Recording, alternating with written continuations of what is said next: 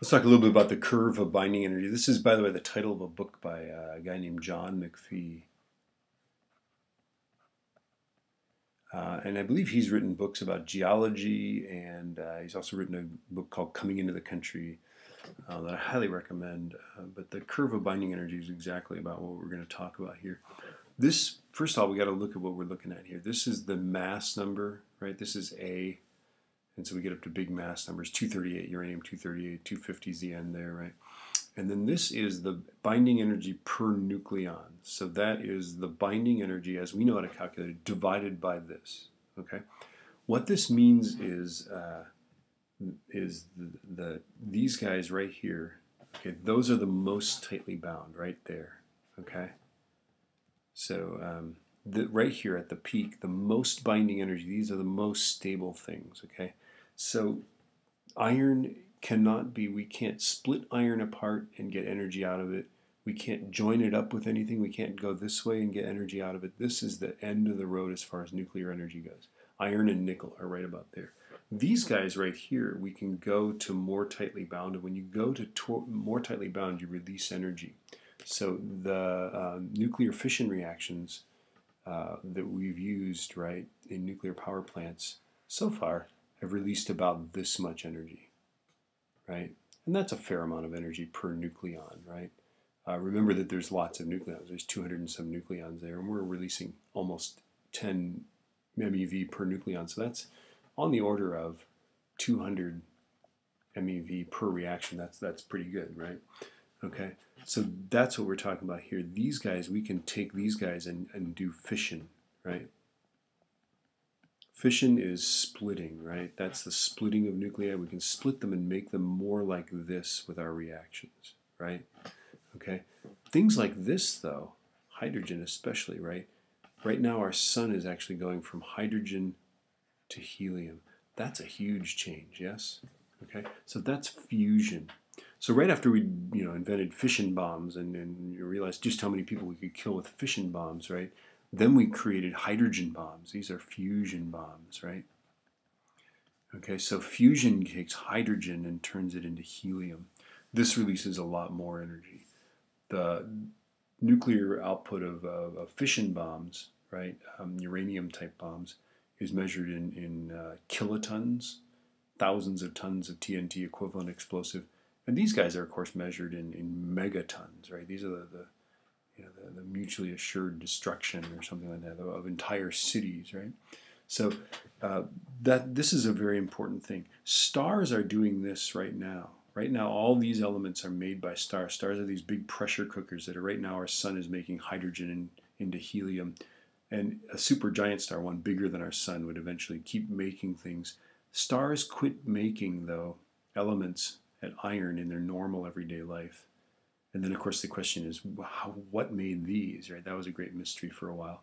We'll talk about that in astrophysics, but stars make them, but not normally. They do make them as they die. Something called a supernova, gravitational collapse, can create these things. Okay, so that's the difference, right? Fission is creating fissures between things. Fusion is fusing them together, right? It's easy to remember. Fissures. Okay, most tightly bound. So here fission releases energy on these guys. Fusion releases energy for these guys. This is the holy grail. All nuclear scientists either want to capture all the black helicopters or they want to create a nuclear fusion reaction because there's so much more energy there. Hydrogen is way more abundant than uranium-235. There's a little bit of hydrogen in water, for example, right? This is a typical reaction. This is one that's given in your textbook. Notice that this thing is started by a neutron. It releases more neutrons than it started with, and so this is, of course, can be made into a chain reaction, right? These neutrons can then start breaking up more of these, and you can get deuterium, and then it's like, and then these guys make 3, and these guys make 3, and it's like a crazy tournament, right? Eventually. 3-way or whatever, right? It's a crazy thing, right? And then typically that's about, you hear 200 million electron volts. That's big, that's a huge deal. 200 million electron volts chemical reactions are tens of just plain electron volts. Now we're not talking millions of electron volts, right? On the order of 10 electron volts are chemical reactions, right? Tens of electron volts. So this is a tremendous amount of energy, right? Yeah.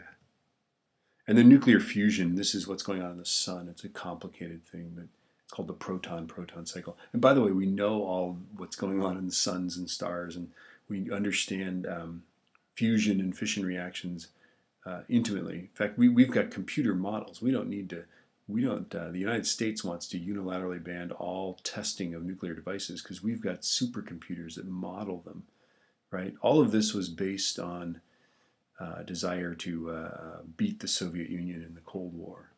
All of our nuclear research was funded. It was not any magnanimous thing on our part, right? It was just trying to beat the Soviet. Ooh, that's a bad-looking thing there. We were just trying to beat the Soviet Union in the Cold War. So you can also, it keeps going, right? Helium can make things like carbon, right? And then I'm not going to doodle anymore. And then carbon can fuse and make things, and it just keeps going. Remember, it's going to go until you get to iron or nickel, right? These guys are the slag heap, right? These are the most tightly bound things, and so you can't get any more energy out of them. If you try to go higher, you got to actually put energy in to make things heavier, and if you try to crack them apart, you have to put energy in, right? Okay, so it looks like it's the highest energy, but it's actually the lowest energy. Okay. Anyway, that's fission and fusion. If you look at this curve, you can predict where these guys are all going to fuse. These guys are going to have to fissure to release energy.